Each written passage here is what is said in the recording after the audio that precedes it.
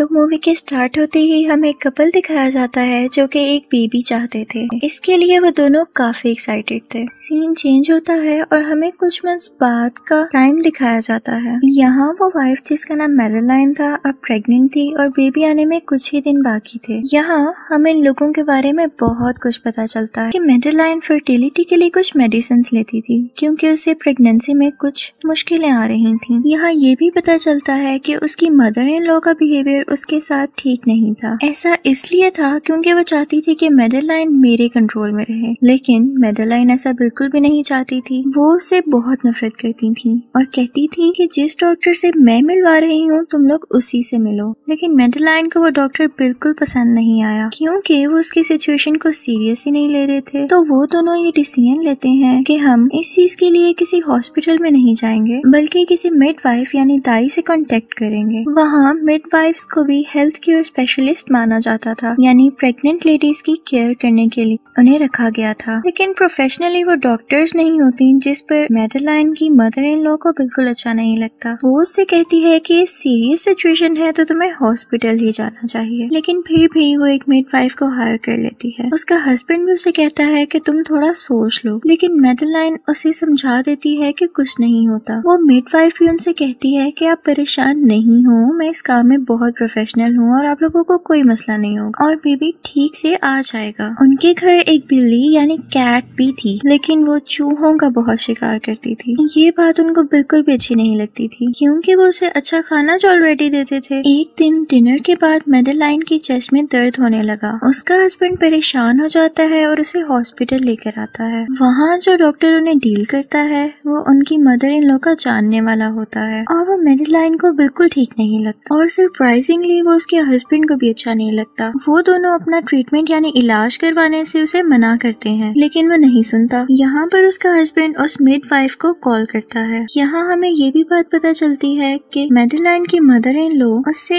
इतनी नफरत करती थी कि वो उसे मरवा भी सकती थी। मैडलाइन को इस बात का कुछ अंदाजा तो था ही, इसलिए वो उनसे दूर ही रहती थी। खैर उसके हस्बैंड के कॉल के बाद हॉस्पिटल में वो मिडवाइफ आती है और डॉक्टर से कहती है कि ये मेरी पेशेंट है तो काइंडली कोई इसका इलाज ना करे। रात को मैडलाइन और उसका हस्बैंड घर वापस जा रहे होते हैं और जब ड्राइव कर रहे होते हैं तो अचानक से अनलकीली उनका एक्सीडेंट हो जाता है। यहाँ ये बात बहुत ज्यादा शॉकिंग थी कि मैडलाइन के हस्बैंड की उसी वक्त डेथ हो जाती है। यहाँ मैडलाइन का भी काफी ब्लड लॉस हो जाता है और वो काफी जख्मी यानी इंजर्ड होती है। उसे कुछ समझ नहीं आ रहा होता कि ये सब कैसे हो सकता है। वो मदद मांगने के लिए उसी मिडवाइफ को कॉल करती है जो उसे डील कर रही थी। वो उसे अपने घर ले आती है, लेकिन यहाँ दिखाया जाता है कि वो उसका प्रॉपर इलाज नहीं कर पा रही होती। यहाँ उसे हॉस्पिटल लेके जाना जरूरी हो गया था क्योंकि उसकी हालत खराब हो रही थी। लेकिन क्या किया जाता क्योंकि मैडलाइन तो खुद ही हॉस्पिटल नहीं जाना चाहती थी। उस मिडवाइफ को जैसे कि सारी नॉलेज थी तो उसे ये पता चल चुका था कि उस एक्सीडेंट में मैडलाइन का बेबी भी मर चुका था, लेकिन मैडलाइन को इस बात का नहीं पता था और वो डेड बेबी के साथ ही जिंदगी गुजार रही थी। लेकिन वो मिडवाइफ मैडलाइन से ये बात छुपाती है कि पहले ही बहुत टाइम बाद उसको ये खुशी मिली थी और अब तो उसने अपने हस्बैंड को भी खो दिया था। अब बेबी आने में कुछ ही दिन बाकी थे। मैडलाइन चाहती थी कि वो अपनी बेबी को अपनी आंखों से देखे। सीन चेंज होता है और हमें दिखाया जाता है कि बेबी बहुत मुश्किलों से आता है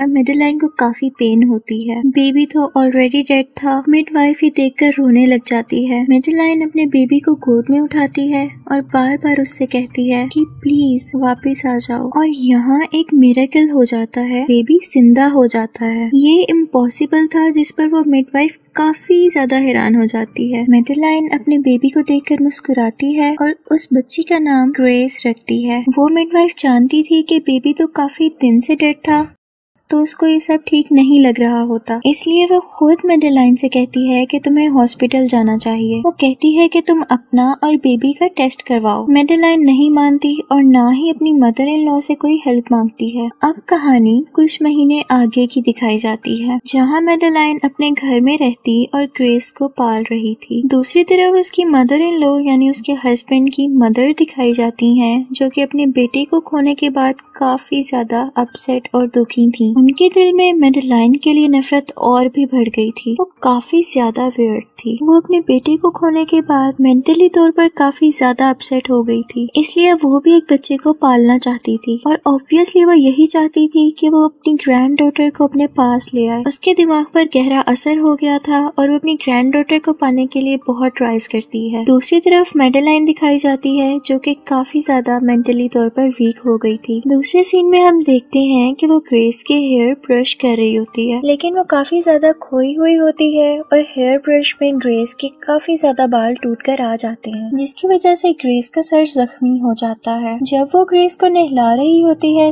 तब भी वहाँ पर वो उसे जख्मी कर देती है। अब यहाँ एक अजीब बात हम नोटिस करते हैं कि ग्रेस के आसपास हर टाइम फ्लाइज यानी मक्खियाँ होती थी। मेडेलाइन को ये देखकर काफी गंदा फील होता था। वो मक्खी ग्रेस की नाक में भी चली जाती है। अगले दिन मेडेलाइन ग्रेस के इर्द गिर्द एक नेट लगा देती है ताकि मक्खियाँ उसके पास ना जा सके, लेकिन शॉकिंगली वो मक्खियाँ फिर भी उसके आसपास आ रही थी और वो सिर्फ उसी की तरफ अट्रैक्ट हो रही थी। अगले दिन मेडेलाइन विंडोज को भी बंद कर देती है, इवन सील कर देती है। ग्रेस की हरकतें काफी अजीब थी, यानी वो ब्रेस्ट फीडिंग तो करती लेकिन उसे दूध हजम नहीं होता था। वो हमेशा दूध को बाहर निकाल देती थी। मेडेलाइन को इस वजह से ग्रेस की काफी टेंशन और फिक्र होने लगी थी, क्योंकि पिछले कुछ दिनों से उसने दूध ही नहीं पिया था। मेडेलाइन की एक असिस्टेंट थी जिसको वो मैसेजेस देती थी कि ये मिडवाइफ तक पहुंचा दे, क्योंकि अब सिर्फ वही दोस्त थी। लेकिन वो मिडवाइफ भी उसकी कोई हेल्प नहीं कर पाती, क्योंकि मेडेलाइन की असिस्टेंट उसे वो मैसेजेस कन्वे नहीं कर रही थी। दूसरी तरफ हमें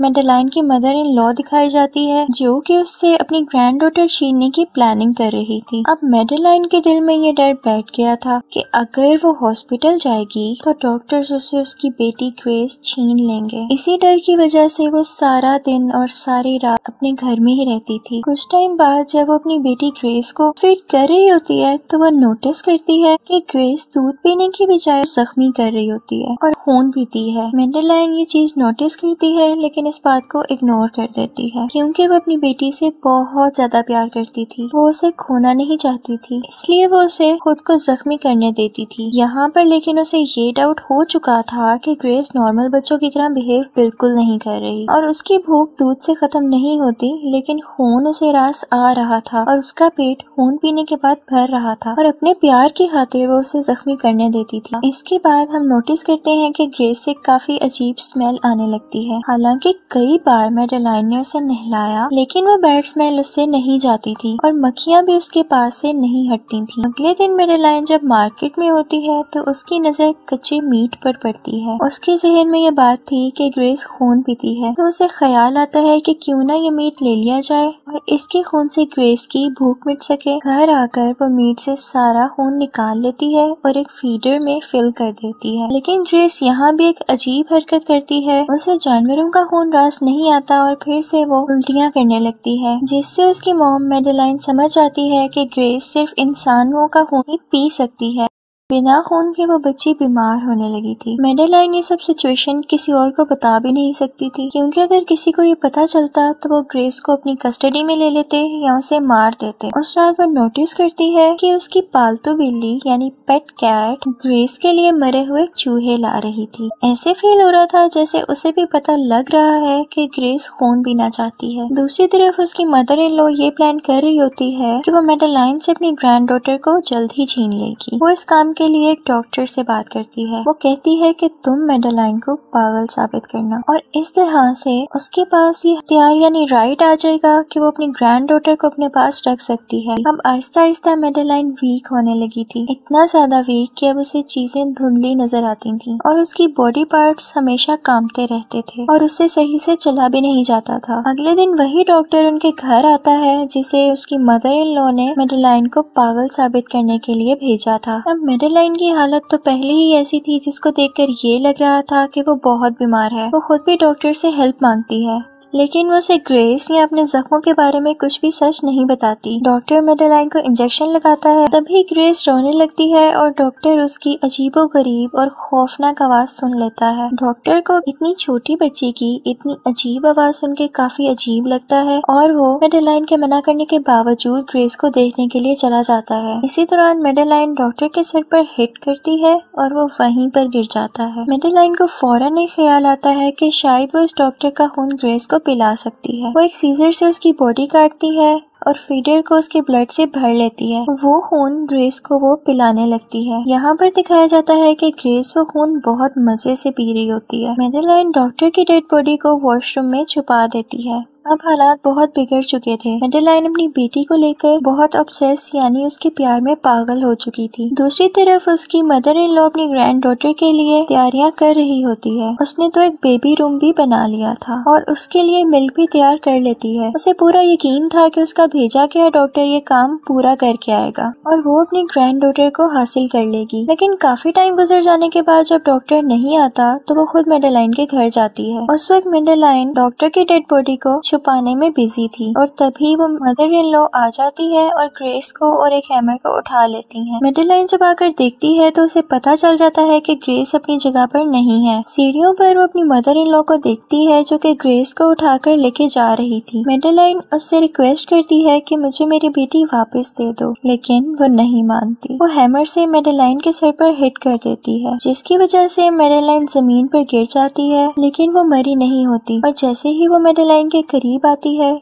तो मेडेलाइन उसका गला काट देती है और उसी हैमर से उसका सर फाड़ देती है। उसी टाइम वो मिडवाइफ भी वहाँ पर आ जाती है, क्योंकि उससे मेडेलाइन की काफी फिक्र हो रही थी। वो अपनी आंखों से ये सब कुछ विटनेस कर लेती है यानी देख लेती है। फिर मूवी के एंडिंग सीन में हम ये देखते हैं कि वो मिडवाइफ अपने ट्रेलर में कहीं जा रही होती है। उसके साथ मेडेलाइन की कैट भी थी और मेडेलाइन भी थी, जो कि बहुत वीक हो चुकी थी और अब ग्रेस के दांत भी आ रहे थे। अब वो सिर्फ खून ही नहीं बल्कि इंसानी मीट को भी खाने लगी थी और वो मिडवाइफ इस काम में हेल्प किया करती ताकि ग्रेस को खून मिलता रहे। लास्ट में हमें दिखाया जाता है कि ग्रेस ने अब मेडेलाइन की बॉडी को भी खाना शुरू कर दिया था और अब ये बात तो 100% पॉसिबल थी कि वो अपना पेट भरने के लिए बाकी लोगों को भी मारकर खाएगी। इसी के साथ मूवी का एंड हो जाता है।